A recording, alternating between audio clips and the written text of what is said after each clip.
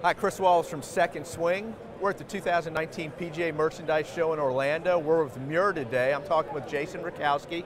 Jason, good to see you again. Yeah, Chris, glad to be here. Seems like just a year ago we were standing in the same spot. You guys had an awesome 2018. 2019 looks like it's going to be exciting as well.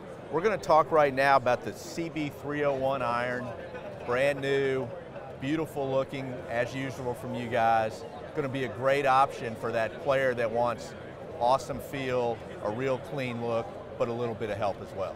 Yeah, and that was the design from it. We took 501 and the success that we had last year, and we just wanted to expand the demographic of golfer. We wanted a little bit more forgiving model, but still taking and staying true to our Japanese forged, handmade heritage. So for the golfer in the North American market who's maybe just finding out about Miura, obviously you're a growing brand here in the US, but huge company globally, especially in Asia. Yes. They may not realize just the fact that everything is done in your headquarters. Yeah, one thing that's unique to us is it's 100% handmade Japanese forged steel. It's a 14-step forging process started by Mr. Miura himself. Now the business is ran by his family, but yes, everything's all handmade, Japanese steel, forged in the factory in Japan.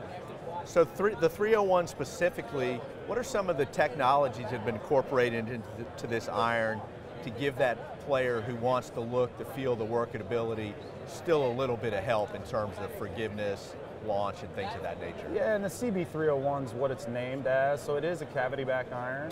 One thing that we did to differentiate this model from other CBs is try to make it a little bit longer. We've incorporated the Y grind to the leading edge, so we want a leading edge that's going to get under the golf ball, but also have an effective bounce that's not going to want to dig and have a appropriate turf interaction. But even though this is going to offer some of that help, especially in the longer and mid irons for players, it's still going to have that soft feel that you guys are known for. Oh, absolutely. So what we're trying to do is take that quality forging process and make it into a little bit more forgiving product. So this is one you feel like will fit a low handicap player really nicely, but also maybe into that mid-handicap profile. Yeah, it's going to fit a wide range of golfers. Whether you're an aspiring golfer that's lowering your handicap, this could be a product that you could strive towards. Or if you want a little bit more forgiveness and you've been playing a blade in the past, you could also feel confident that you're going to get the same forging process, the same playability, but with something with a little bit more forgiveness. Yeah, good stuff. Great looking irons. Jason, we appreciate it. Thanks. Yeah, my pleasure. Thanks.